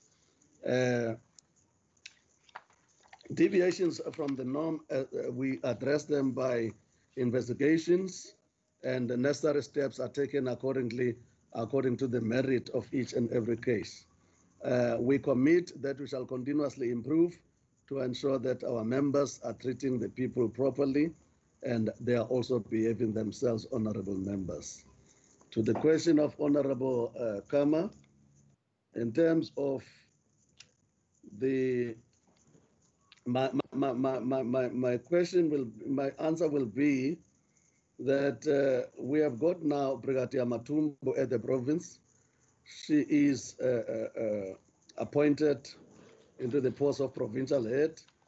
She is responsible now for this aspect of work. She is the one that will be going with the investigating teams to ensure that the standards are up to standard and shortcomings are addressed as well. As I said earlier on, that the work of the Ombudsman is an opportunity for us to improve. That is our attitude. And all of our efforts cumulatively will make sure that there's quality service that we achieve towards members of society who reported the police stations. The duty officers as well, they'll be visiting the stations to ensure that with a checklist, to ensure that things are up to standard there. Of course, there will be a replenishment plans on things that get exhausted so that there's a continuous supply of the services. The training of our members, I want to report that in the last quarter, we had 1,620 members up to that quarter that have been trained, 1,620. It was 26 in Beaufort West cluster. It was 127 in Blue Downs cluster. It was 133 in Cape Town, 78 in Dagamaskop, 141 in Eden, 146 in Kailicha. Milatin is 83. Mitchell's Plain is 127, Young 119, Overbeck 67, Tigerbeck 128, Friedenberg 57, Friedendal 30, Winelands 123, Worcester 109. That is victim with regard to victim empowerment, and Weinberg 126. So as I've reported to the committee earlier on, that we have received some training commitments for this province, and we shall make sure that our HRD are really providing this training because it's very important in terms of the victim support room. Now, in terms of the volunteers that we have in the province, we have got 872 active volunteers. Trained is 649, and as I reported, that there's an outstanding training of 231. That is where we are busy with that action plan to make sure that the DSD will assist us, and the recruited one also will be trained. That will be the feedback, Chairperson, in terms of the training needs. We did not bring our Brigadier Harry of the FCS. She's also a female, but next time when we come to this session, she will also be here.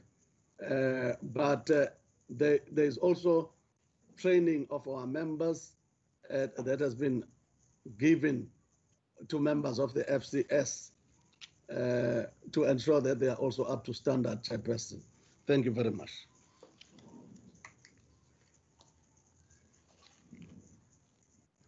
Thank you so much, General. I now see a second round of questions. If any member feel that they have not had an adequate reply, I will afford that member the opportunity for a follow-up question.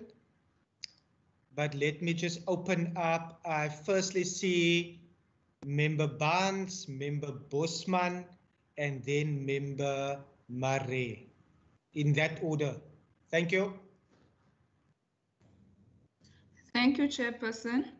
I must say that I realized that you didn't want to call me today, maybe because I'm a female, and General Brandt would correct you by saying that I'm very into the betterment of the lives of women. So I think I was the first one to be speaking.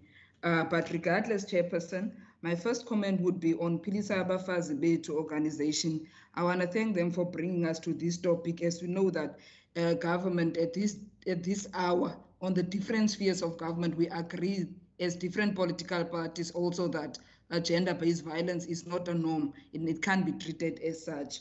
And then I want to go to the Ombudsman himself. I want to join hands with the speakers that spoke earlier by saying that at this stage that it's better for women to speak for themselves, and the way the case is handled by women themselves.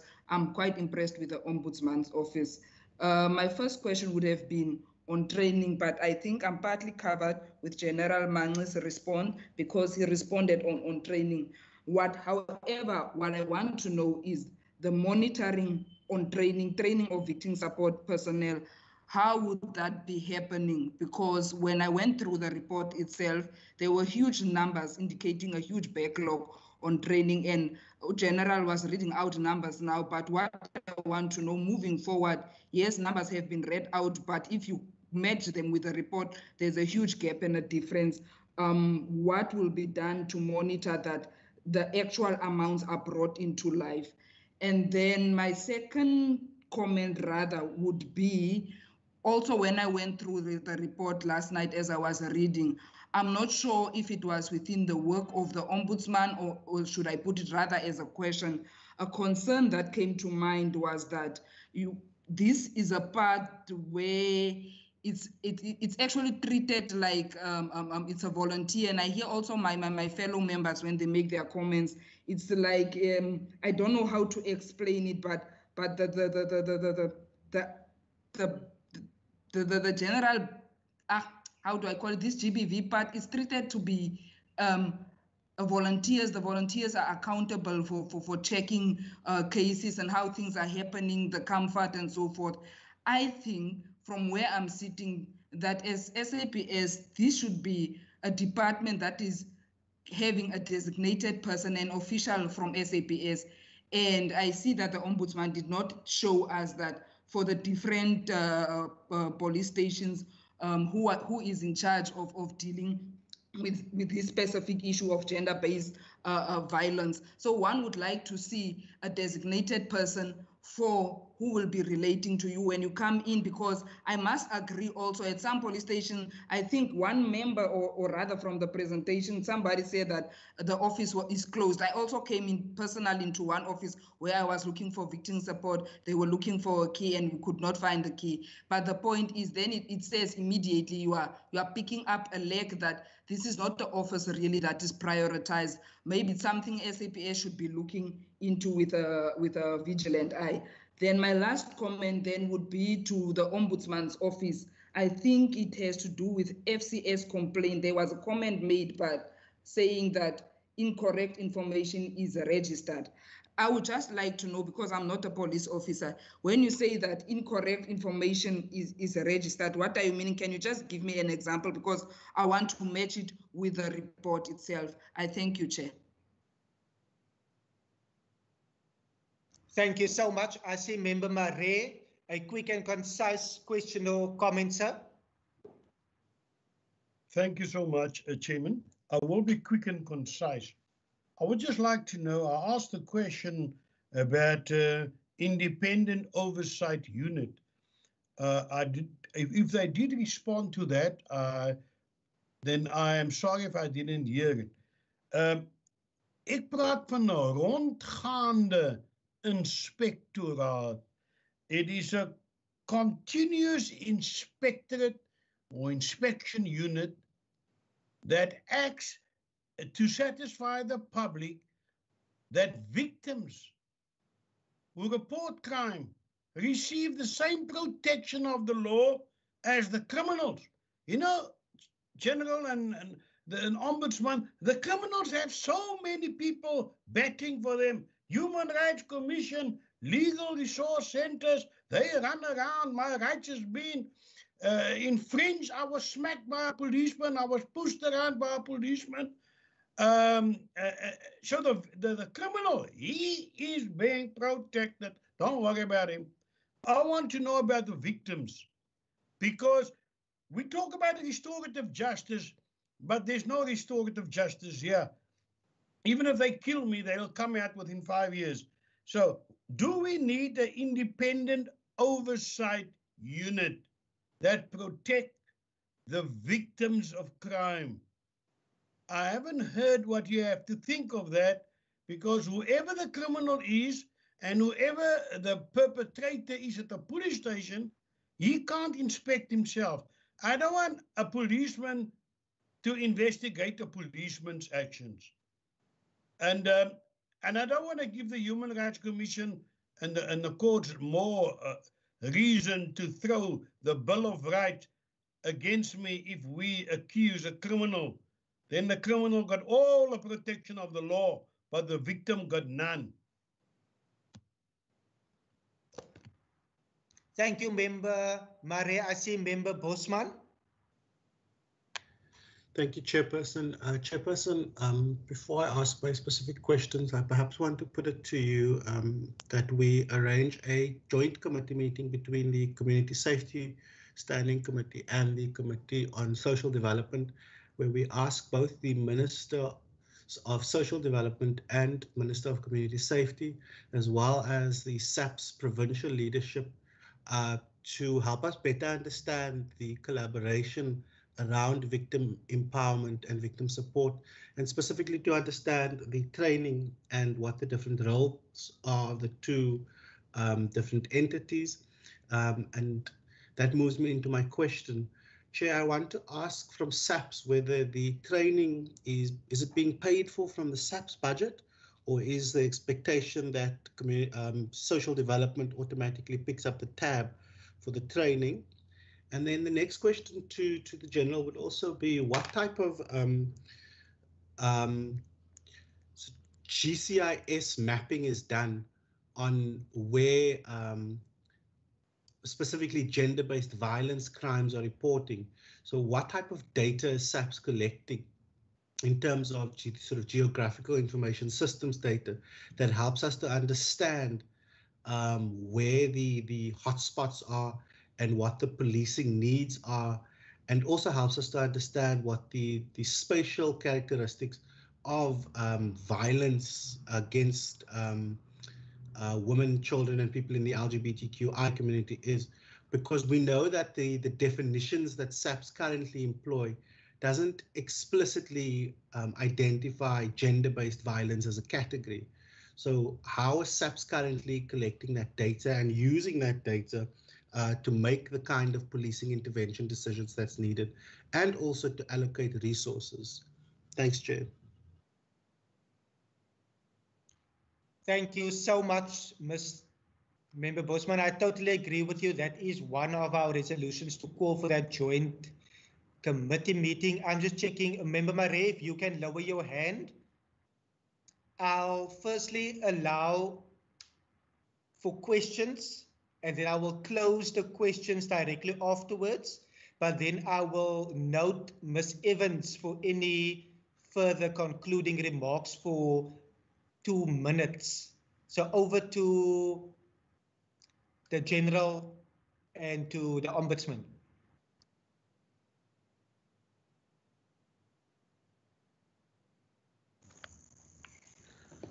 Thank you, Chairperson. I would like to give the feedback in terms of the question of Honorable Ban regarding the monitoring of training. The training is offered by our training department in terms of the members on the inside. As I've read earlier on, that there's figures that we need to train in this financial year. We will be monitoring them weekly, that the members are called up for training to the training sessions, and that station commanders are releasing those members, and those members who must go for training must be assisted with vehicles so that they are part and parcel of the said training sessions, and also they succeed in terms of learning and coming back to apply the knowledge they've gained in the training sessions. The training of the volunteers, it is funded by Department of Social Services. We recruit the volunteers, and then we apply to them, and then they provide the training, and also they get the service providers who render that service of training the members. In terms of the data, we are using the information that we are getting from our crime stats office at this stage in terms of the hotspots, and we are also in the process of improving in terms of doing things. Our General Sikukuni at National Office is currently helping us to ensure that the gender-based violence issues are properly accommodated, as they should be accommodated, as the honorable members was saying. Thank you very much, Chairperson.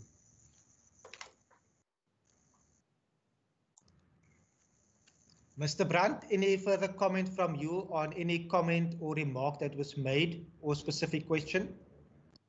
Yes, Mr. Chairperson, yeah, I think I just need to refer to what was the first one, that Mrs. Bunce, Honourable Member Bunce, asked about that she doesn't see anything in the dedicated victim empowerment coordinators. She will see that that's one of our recommendations in support of the recommendations provided by SAPS, and it's on page 21, the second last bullet, where we've indicated that VEP coordinators are not employed on a permanent basis.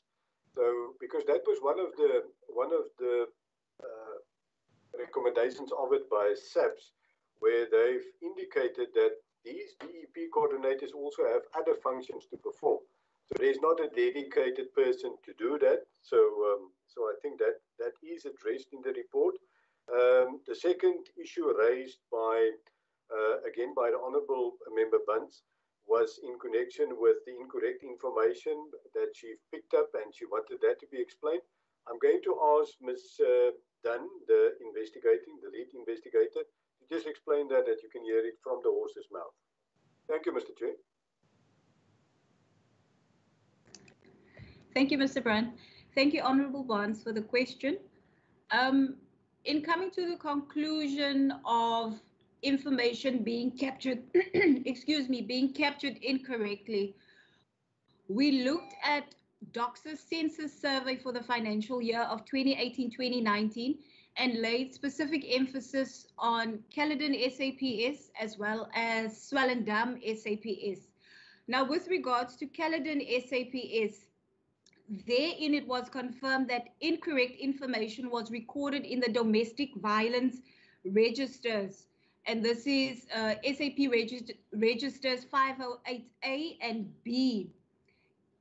Furthermore, the pocketbooks of the members also captured incorrect information pertaining to the victims of the crime and the nature of the crime which is being recorded.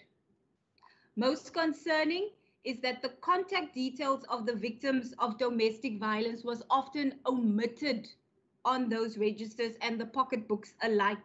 Now, when we look at Swellendam SAPS, the only pertinent challenge that was experienced there is one of a linguistic concern, where predominantly the language of choice or the primary language used in that district is Afrikaans, and that often sees some members of the community sidelined, or they are unable to express themselves as to what it is, what they want to do at the police station, and this can lead to misinformation.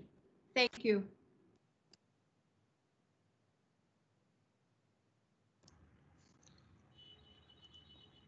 Thank you, Ms.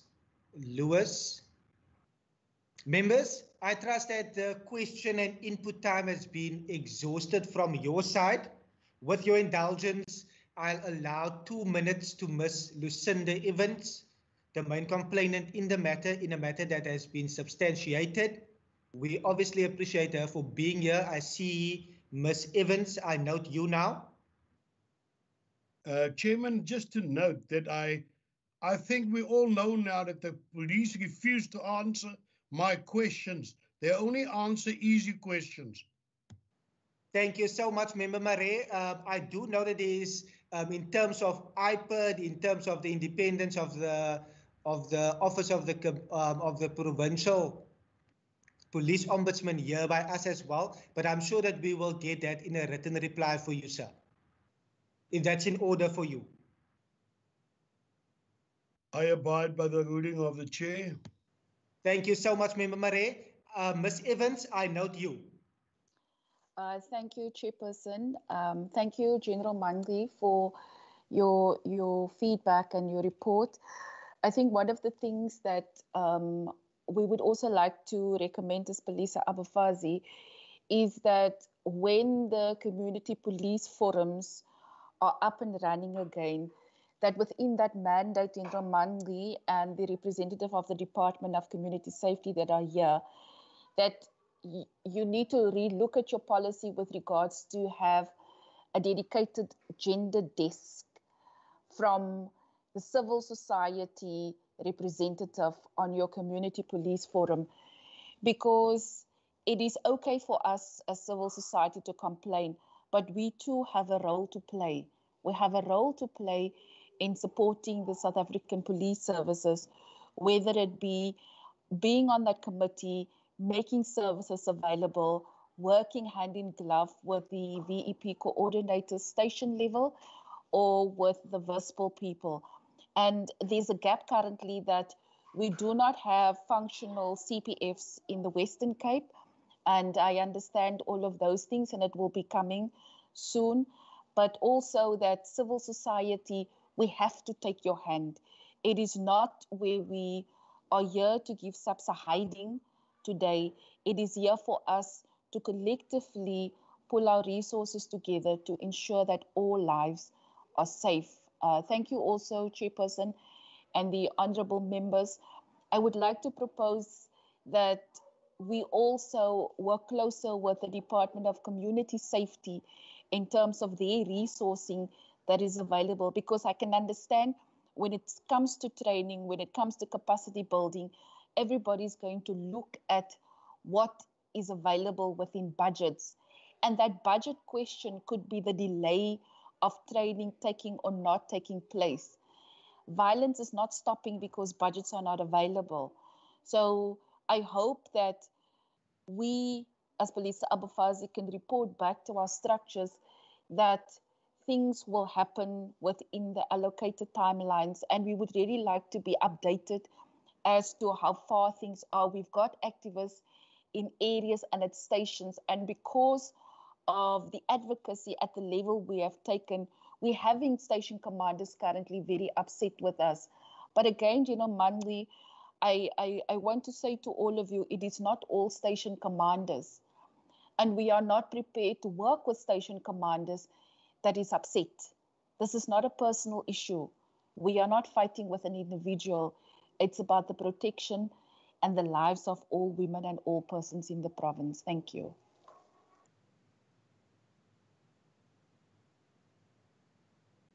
Ms. Evans, Director, Police Abafazi Betu Women's Center, thank you so much for your input and for the initial complaint that you have taken up with the Office of the Western Cape Police Ombudsman. Members, on that note, it is now 7 minutes past 11. I trust that we have exhausted our input and question time to the relevant entities, namely SAPS, as well as our Western Cape Police Ombudsman. I will now wish to thank the Ombudsman and his entire team. I wouldn't want to miss out on anyone's name. Ms. Lewis, Ms. Foster, Ms. Isaacs, maybe you must help and assist me, Ombudsman, and Ms. Brown, also to Ms. Arabi, who I believe is taking on a new venture. We wish you well. My apologies if I missed out any person within the, I'm just trying to check the names, but thank you for your presence here and for your commitment towards ensuring that not only are we creating a safer Western Cape, but also for this committee, in order for us to hold, in order for us to do our work in terms of monitoring, but then also to be held accountable. I see you, Mr. Brandt. Yes, Mr. Chair, Ms. Jordan is the other one, and then the lead investigator was Ms. Dunn. I think you've missed the two of them, and that's the other two. And then Mr. Matwa, obviously one of our main investigators that is also present, that's the people I think you've missed, Mr. Chair. Thank you. Thank you so much for the clarity. So sorry, Ms. Dunn and all the others. Ms. Member Barnes already accused me of missing her. So thank you so much for your presence to the General. Always good engaging with you, and for your demeanor in engaging with us. We will definitely be taking resolutions and action steps in this regard, and will be engaging your office in due time. Ms. Evans, again, to you, thank you for your effort and for engaging with us today. To all other guests, members of the public that is watching via YouTube, any other guest that is here, to our procedural officer, to our IT support, thank you so much. To the General and to Mr. Brandt and his team, and to Ms. Evans, you are now excused. But again, thank you so much for your availability today. The committee will stay behind in order to deliberate and to take action steps moving forward. But you are now excused. Thank you.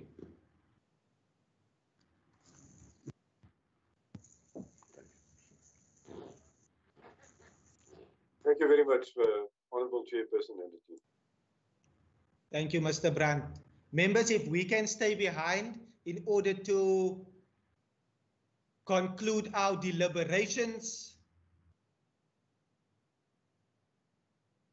During our committee meeting, a number of resolutions has already been stated in terms of Member Bosman's one. I listed one or two, but what I will do is, and Mr. Christians as well, what I will do is that if we are able to flesh it out via email and within the next 48 hours, provide that to our committee coordinator, to our procedural officer, or is there anything that you would want to list now, just for discussion quickly? Chair, if I may. Yes, no problem. No, thanks, Chair. I just wanted to indicate that my resolution recommendations would have been captured in what Member Bosman was proposing, or indicating that there's a meeting that must be planned or is being planned that will have these three departments, because really we need to see how do we make sure that they effectively work together to address these other challenges. And the one you had made, because I'm also interested on what will be the outcomes of the audit that the subs will be coming up with. And perhaps if we can request a chair, in terms of a written, the document that General Manning was speaking on, which he says is an action plan. If we can also have something written from SAPS, so that we are able, Chair, to have it, and in future are able to measure their response against what they would have developed as an action plan, and by that we'll be able to effectively hold them accountable for the promises that have been made in the committee. Thanks, Chair. Thank you, Member Kama. I wouldn't want to give you work, sir, but may I request that you drop an email where you just explain that again? I have jotted it down. I wouldn't want to miss out on any wording. Would that be in order, sir? Yes, that's in order, Chair. I will do that. No, thank you so much. I note Member Marais. Chairman, members, I think we're busy with a very serious issue here. I'm not a member of this committee, but I take a very big interest in gender-based violence, even though that affecting the LGBTI community. I do believe that my questions has not been answered, but it's serious. And I will rather then table a motion with notice on this issue, which I've raised here. I know that I can't move it here as part of a resolution because I'm not a member of this committee, neither vote on it. But I'm only here because I'm seriously concerned by the spate of violence against people who's gay, against people who's lesbian, against women in general. I think it's so serious, such a serious issue. We can't just browse it over. We've got our own municipal police. And if we don't get assistance from the national police, my motion will reflect on what can the municipal police, which we have upgraded to highway patrolmen and given them a higher status, what can they do in the fight against gender-based violence? So I will be bringing a motion with notice, and I do hope that members of this committee will be supportive of it. Thank you so much, Member Marais. What I will also indicate that you are a member of the Provincial Parliament and you are more than happy to approach any member of this committee should there be any resolutions that you wish them to put forward as well. I'll forward that to you as well. Member Bosman, I now see you. Chairperson, I was just going to ask what prohibits Member Marais from tabling that recommendation here. As a participant in the meeting and as a member, I don't see how that should be a problem, Chair, because it's ultimately the members of the committee that adopt the recommendations and the resolutions. It doesn't matter who proposes those recommendations.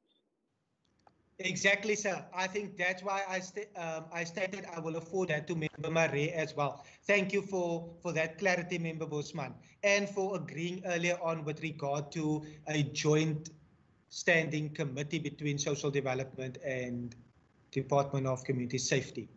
Members, so I trust within the next 48 hours, our capable procedural officer will receive a note from you with any detailed resolution that you have advocated for here, just to put that in writing, just to make it easier for each and every one. But again, thank you so much for availing yourself and for being here. This is a serious matter. Last night, I opened up the annual report of last year and to quote, I wrote it down here, to quote on page 147, the annual report that we were presented with last year stated this: the Western Cape, the SAPS Western Cape is proud to report that victim-friendly services were offered at all the police stations, which shows how important and vital our role is in terms of oversight. We've heard now that the complaint has been substantiated, which then means that what is the level of proudness that one can have in terms of the service. But thank you so much for being here, for attending, and I wish you an amazing day further. For those that are logging in at 12 to the WITS, all of the best. To the WITS training, all of the best. And again, Member Barnes, so sorry that I skipped over you earlier. I hope you understand. But members, please keep well and take care. Thank you, Chairman. Thank you. Thank you for the invitation, Mr. Bosman. I will certainly start drafting on it. Thank you so much. Premier Marais. En baie dankie vir ons procedural officer Wasim Matthews. Pleasure, sir. Thank you. Bye.